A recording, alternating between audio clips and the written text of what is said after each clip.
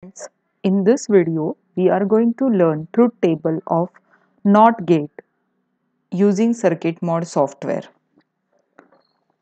So to place the symbol on circuit mod software, you need to go into logic gates option. There select add inverter. Then drag it towards the right hand side. You will get component placed on the screen. Now to check the output, will connect display devices, which is LED. So left click with the mouse on the dot and drag towards the right hand side. You will get LED placed. Now to add, second terminal of this LED should be connected to ground. So select that ground option and you will see LED on the screen. Now to provide the input, you can either select logical input or you can have passive component, which is add switch. So we are going to add switch over here,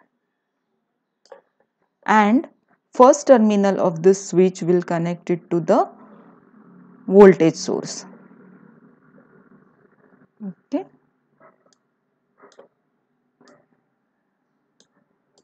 This is not a required voltage source which we want, so I will delete this.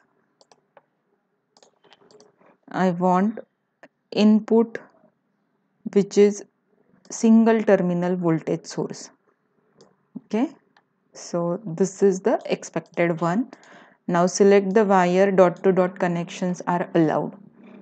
When you press this switch, that means your input is high. So this 5 volt will be provided to this NOT gate, and NOT gate is inverter of or inversion of the input.